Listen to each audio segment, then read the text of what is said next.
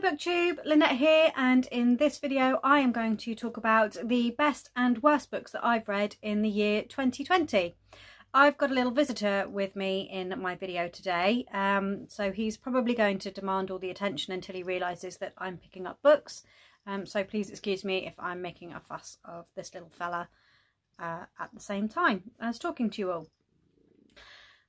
So the year started out really strongly for me. On New Year's Eve 2019, I started and finished Harry Potter and the Philosopher's Stone. So I started January in pretty much the same way, and during the course of January I read books 2 to 5. So Chamber of Secrets, The Prisoner of Azkaban, Goblet of Fire and Order of the Phoenix during the month of January. So I did start the year out really strongly, really well, had a great reading month to start with. So that set me off on a really good start. But then I also had a book from the library that I wanted to finish, and this turned out to be one of the best reads at the start of this year as well. And that book is The Silent Corner by Dean Koontz. This is not a dystopian novel. It's set in the world we live in now, but it's very much a conspiracy theory story. And the main character, her husband has been killed and she doesn't believe that it was an accident or that it was suicide. I think it might have been suicide. So trigger warnings for this book for suicide, scenes of suicide and suicidal thoughts. But basically the premise is that the government are inciting people to commit suicide or killing them and making it look like accidents. And it's very, very freaky in the way that we're being tracked through all our mobile devices and how we live, CCTV. And it's, although I'm not a conspiracy theorist, I'm really not, it does make you think about how much technology we've allowed into our lives and how much information is actually out there about us on the internet. So I did start really questioning my use of the internet right at the beginning of the year because of this book. But I did really enjoy it. I gave it 4 out of 5 stars, and if you like thriller / suspense novels, then this is definitely one for you to give it a try. I used to read a lot of Dean Koontz when I was in my early 20s, and he is an author I want to get back to and want to start reading more of again in the future. From there, with being on the Harry Potter kick, I was actually really craving some fantasy, and the next books that I read that really, really blew me away were the Strange the Dreamer duology by Laini Taylor. I fell in love with these books. I fell in love with Laini Taylor's writing. If you've seen any of my videos from the beginning of the year where I was reading these, I was gushing about them. I couldn't not talk about them, and they have definitely stayed with me as potentially actually the best books of the year. I'm doing this in the order that I've read books rather than a countdown, because I couldn't give you any idea of where these books stand in like 1 to 10. Not that there are 10 books, but yes, these have stayed with me as the best books of the year. And I do thoroughly recommend them. They're young adult. They're about a young man called Laszlo Strange, and he works in a library, and he's been reading about this city, and he's been researching this city since he was a small boy. But one day the name of the city disappears from all the writings, and no one else can remember it. People only know it as the City of Weep. In Strange the Dreamer, the first book in the duology, he then gets the opportunity to actually go to the city, and he grabs it with both hands. And it follows on from what happens after that. I can't really tell you any more about it, because to say any more about it would give it away. But they are very, very good fantasy novels, and I thoroughly enjoyed them. Like I say, I fell in love with Laini Taylor's writing, and I'm really looking forward to moving on to her next series that she wrote. There's actually there's a previous series to this, not the next series, which I'm hoping to get my hands on very shortly. So again, that continued. So I read Strange the Dreamer in February, and Muse of Nightmares, the sequel, I read over the course of February and March. And like I say, absolutely fell in love with them. I'd had borrowed them from the library. And then once I'd finished reading Muse of Nightmares, I had to have my own copies to keep them on the shelf, because they're just ones I want to talk about and show people and say, hey, you need to read these books.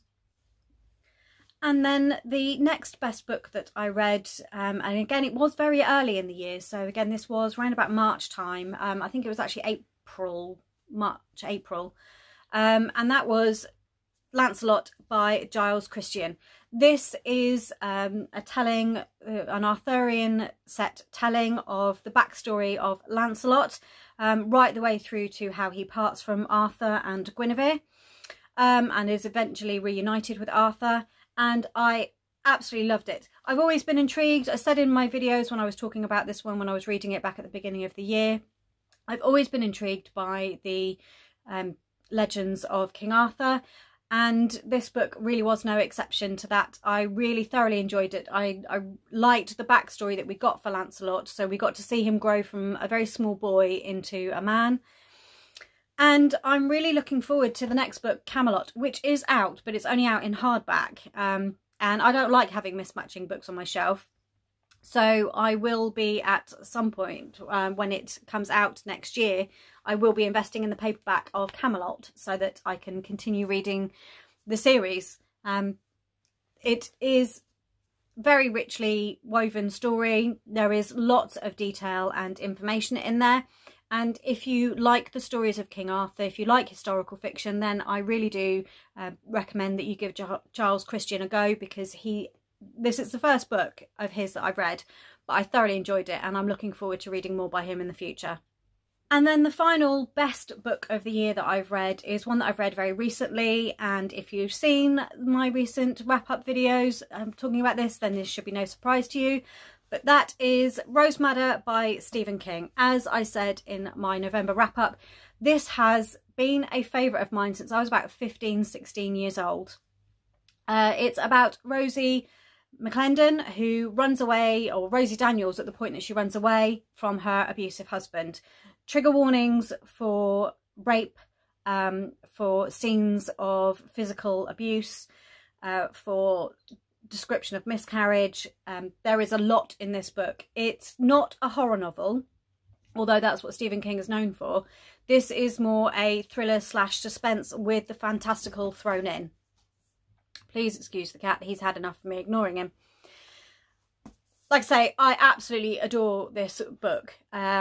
It's one that during my late teens, early to mid 20s, I read it just about every single year.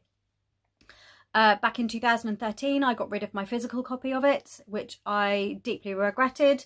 And in November, I was gifted this copy by a friend, and I'm very grateful to that friend for doing that for me. And this is one that I will not be getting rid of again. I have learnt my lesson, and I will definitely be keeping this on my shelves. So as I was saying, so Rose Daniels, she runs away from her abusive husband, and she crosses America and takes up residence in an abused women's shelter. And from there she rebuilds her life, and she becomes a successful audiobook narrator, and she meets a man and she falls in love. And it's about what happens then. The second half of the book is about what happens when her husband tracks her down. And that's where the fantastical elements come in. I really loved the fantastical elements in this book. They really intrigued me, to the point where I want to know if any of it is based in fact. There's not a lot of information there to say whether it's based in fact or not. But it does have a lot of Greek mythology tendencies to the fantastical element. So those were the 5 best books that I read in this year. I do have I had a very good reading year in the end. I had a lot of 3- and 4-star reads. In fact, those books that I've mentioned, I think only the Strange the Dreamer duology were 5-star reads this year. But I had a really good reading year. I didn't really have too many bad books, but so I just want to give special mention to some romance books that I read. I've kind of fallen a little out of love with romance in the last 18 months, 2 years. I have found myself reading a lot more of the fantastical fantasy. I'm leaning back towards, like I say, Dean Koontz and Stephen King, who were favourites of mine in my 20s. But there were some romance books that actually did just hit the spot this year. The first of those is the Smoke and Mirrors duology by Jodie Ellen Malpass. I read these mid of the year to late year, and it's based around the British monarchy, and the princess of the UK, Princess Adeline of the UK, she has fallen in love with a Hollywood actor, and it's a forbidden romance. And it's about how the two of them find their way through and navigate the system, and how they get their happy ever after. I thoroughly enjoyed it. I like the way that Jodie Ellen Malpass didn't tie everything up in a neat bow. Princess Adeline didn't get everything, which I thought was really great, because sometimes authors have a tendency to do that, and I really appreciated that and really enjoyed it. Another one I want to give a special mention to is Revved by Samantha Towell. This was a reread for me. I actually read this when it first came out. It's a sports romance based in the world of Formula One. I actually really enjoy watching Formula One, so this was quite a novel take on it for me. You don't get a lot of the sport in the book. It is more behind the scenes information. But I felt that she did it really, really well. It's about a woman, Andy, who is a mechanic in the world of Formula One. And she joins the team where the race car driver, Carrick, is the atypical playboy, gorgeous. Everybody loves him, everybody wants him. But she's the one that he can't live without.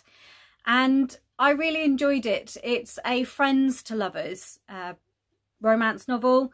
And it was, at the time that I read it, it was kind of reflecting some things that were happening for me.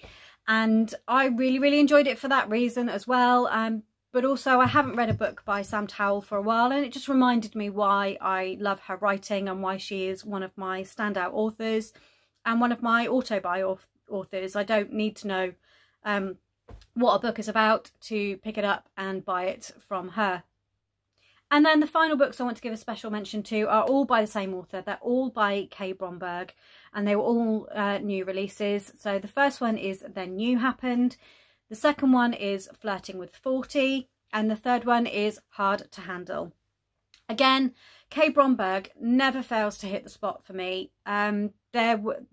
With things that have been happening in my private life over the course of the last couple of years, some of the things that were happening in these books, some of the things that were she was talking about, writing about, really hit the nail on the head and taught me some lessons myself, especially this year. There were some things in Then You Happened that I really needed to hear. Gave me a bit of a kick up the bum and to get myself sorted out.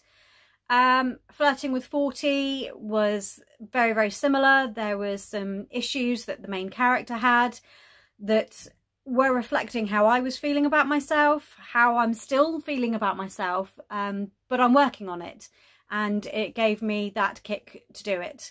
And again, Hard to Handle, again, was another friends / enemies to lovers romance, and again, there was just a few things in there that I needed to hear, which weren't great, but I needed to hear them at the time. I also want to mention the In Death series by J.D. Robb. J.D. Robb is a brand new author to me this year. I've never read any of her romance novels before. She has two writing names. So she writes as J.D. Robb and she writes the In Death series, and then she writes contemporary romance as Nora Roberts. I haven't read any of the work she's put out as Nora Roberts. I've only read the In Death series, and I've been reading one book a month, every month since the beginning of January, and I've thoroughly enjoyed it. The In Death series is huge. There are currently 51 books in the series. I believe book 52 is due out early next year. And I am working my way through them. One a month I think is great. I should have caught up with the series in about 3 years' time if I carry on like this. But I think one a month is actually a really good way to do it, because it is such a huge series now. That I think it just keeps you going and you don't get burnt out on it, because I read a lot of other things in between.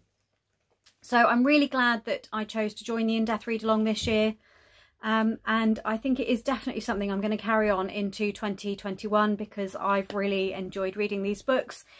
They're a little bit of light relief in between some of the heavier fantasies that I've been reading this year, and I look forward to continuing on.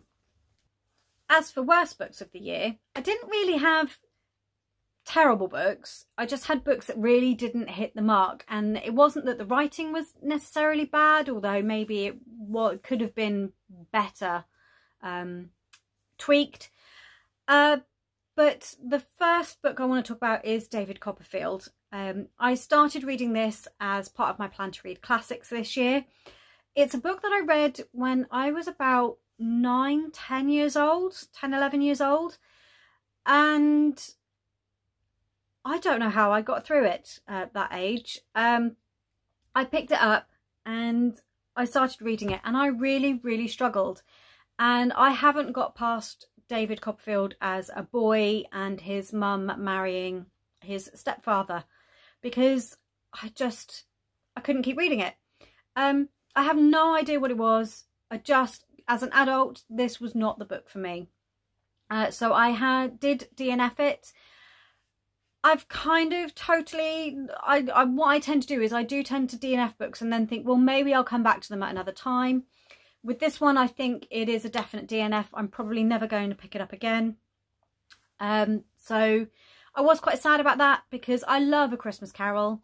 And I have read a few other Charles Dickens novels, but I don't know, a lot of them, like I say, I read when I was a child, and I wouldn't say that they are actually recommended reading for children. I think I was just reading beyond my years at that point, so that's what my family gave me. The next book was a romance novel, and I think this is where I started to realise that actually I'm falling out of love with romance a little bit. And this book is The Leopard Prince by Elizabeth Hoyt. It wasn't a bad book, I was just underwhelmed by it. There are lots of tropes in this book and lots of things that happen in this book which normally I'd not have an issue with, but there was just something about the way it was written that I didn't, in this book, it just did not hit the spot.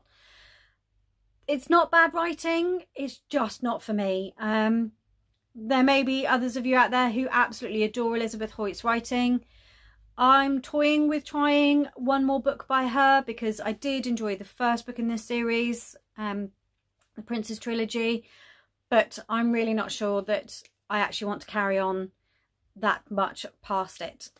It's an historical romance novel, and it's about the daughter of a duke, a lady who has her own money, has her own wealth, has her own property, and it's about how she falls in love with the man that she employs to run the estate. But he is accused of a crime, and it's how they prove his innocence. Like I say, it's not a bad storyline. It sounds right up my alley, but in this book, it really just was not for me. And then the final book that I didn't enjoy quite as much, again, it's another romance, and this is Lost in Paradise by Rachel Lacey. This is about, this is a female-female romance. Two women who meet on a cruise at the point that the cruise is hijacked by pirates. They manage to escape overboard and end up trapped on an island, an uninhabited island. And it's about how they survive and eventually get rescued, and then how they navigate a relationship back in the real world. It felt a little far-fetched to me, the storyline. I know that sort of piracy is happening out there in the world, but the shipwreck on the deserted island and then eventually being found is the bit that really didn't ring true for me, and I didn't enjoy it quite as much. So I'm probably not going to read any more by Rachel Lacey. She's probably an author that's going to sit on the probably never going to look at again list. It might be for you. Don't take it that just because I don't like it that you won't enjoy it. Certainly give it a go if it sounds like the sort of thing you'd enjoy. Maybe you'll enjoy it more than I did. So those were my best and worst books of the year. Like I say, not a bad reading year at all. I think the majority of what I read was 3 and 4 stars. Very few 2 stars, only 1 DNF. And Harry Potter, obviously. I started a reread of The Hobbit again earlier this year, both in physical format and in audio. So I'm hoping to finish one of those before the end of the year, at least. And I've really enjoyed my reading year this year. I had lots of time to get through quite a few big chunky books back in April and May during the first lockdown that we had in the UK.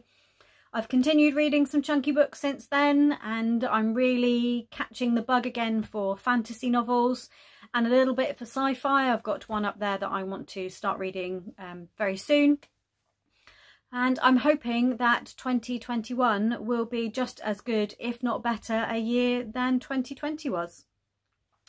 I hope that you've all had really great reading years. Please let me know in the comments down below your best and worst books of the year. I'd love to hear about them. You never know, some of your worst books might be some of my best books of next year, and vice versa. If you've enjoyed this video, please give me a like, thumbs up, and please, if you're not already, subscribe to the channel, and I will see you all again soon in my next video. Bye!